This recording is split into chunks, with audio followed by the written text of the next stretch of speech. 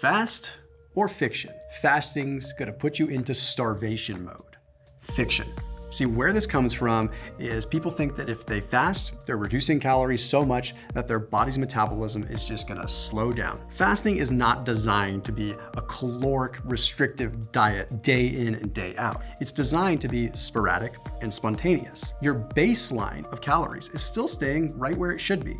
You just have periods of fasting where you're, well, depriving yourself of calories, so your body has no choice but to tap into its own resources. Now, if you look at calorie restriction diets in general, those generally slow down the metabolism. If you were to reduce your daily food intake to 500 calories every day, then yes, your metabolism would eventually slow down to adapt to that. But we're not asking you to do that with fasting. What you're asking your body to do is to maintain its normal homeostasis and then have sporadic shocks to the body, if you want to call it that, by reducing calories intermittently. Heck, I guess that's why they call it intermittent fasting.